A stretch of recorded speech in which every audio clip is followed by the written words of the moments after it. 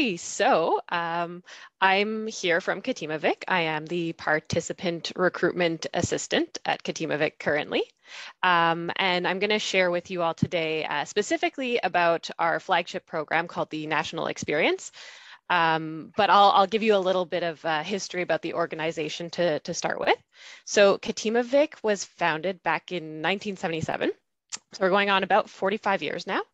And it was really founded as an organization to bring youth together from all different parts of the country to live together and volunteer together in one home, and essentially to, see that we're all not so different after all. And so the program that I'm going to speak to you about today, the National Experience, has as a foundation very much that same set of values. The National Experience, in its current iteration, it's a pretty old program. It's been 45 years going. Right now, it is a 5.5-month program. And during that program, we take youth age 17 to 25 years of age. The other criteria is that you'd have to be either a Canadian citizen, a permanent resident of Canada, or have landed refugee status within Canada. And during those 5.5 months, you go to 2 different communities within the country. So in those communities, you live in a Katimavik house with up to 10 other participants, as well as a project leader. So the project leader who lives in the house with you is a Katimavik staff member, and they're there as a connection to that community. Also, in case of any emergencies, they're there as a helpful person within the house to kind of guide the participants and help out where they can. So during your time in each community, you do about 30 hours of volunteer work a week with different organizations in that community. So for example, in our Calgary house, we have partnered with different organizations like Women in Need Society. There's an organization called the Drop-In Center that gets furniture donations and gives that to families who are starting out in new houses. Animal rescues, things like that. So there's lots of different volunteer opportunities, and you'd stay with that volunteer organization during your whole about 2.5 months in that community. Besides the volunteer hours, which obviously take up a lot of your time, about 30 hours a week, it's a big commitment for sure. So besides the volunteer hours, we also give a framework of competencies to our participants that we want them to learn about during the program. So there's 4 different categories of those. Those are civic engagement, self-determination, employability, and truth and reconciliation. So under those 4 categories, we kind of give I guess you could say, a bullet point list under each one of specific things that we want the participants to develop. And then the participants take that list and they create activities based around those competencies.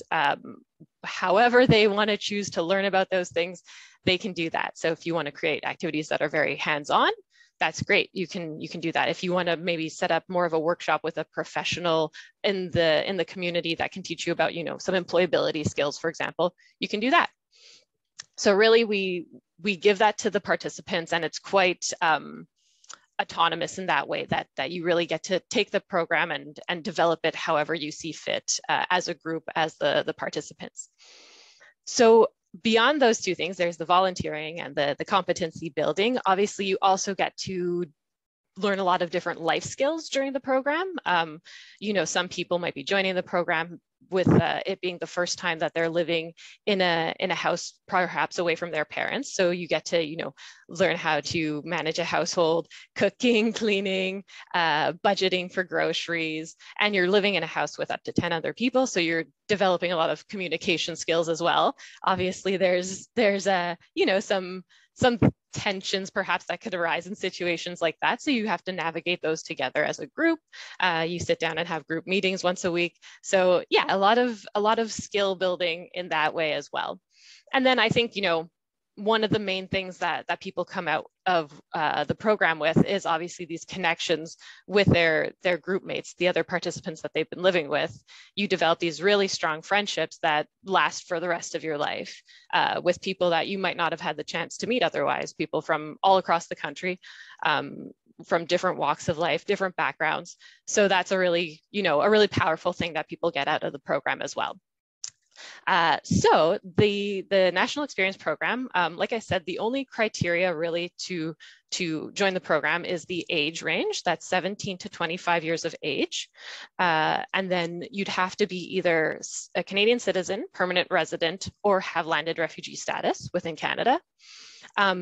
Beyond that, the program starts twice a year. So we have a January start date, and then again, a start date in July. And the application process is very simple. It's just on our website. There's an online application that takes probably about 20 or 30 minutes to fill out, depending. If you want to write a lot of information on it, it could take a bit longer. Maybe I've heard some people say they've taken a few days to do it, but in general, 20 to 30 minutes, and you send us the online application, and then we'll set up a phone call with you to go over that and discuss the program with you. Besides those things that I've mentioned, I think a very, an interesting thing to know, a good thing to know about the program as well, is that it is a fully funded opportunity.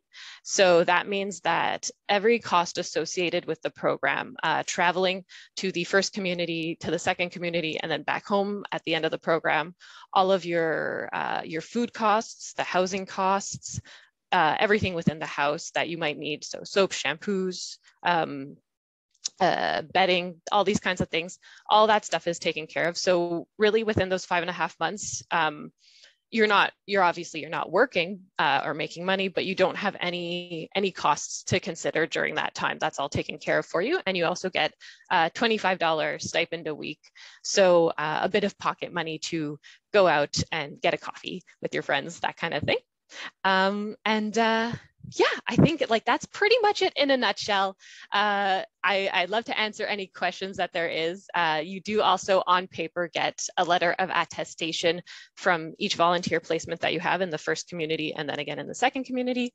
And you get a certificate of completion from Katimavik as well, just saying that you've gone through the program and you've learned about those competencies. But yeah, I'll hand it off to Susie. And yeah, if there's any questions, I don't know if we have a lot of time left, but I'd love to answer any questions that people have.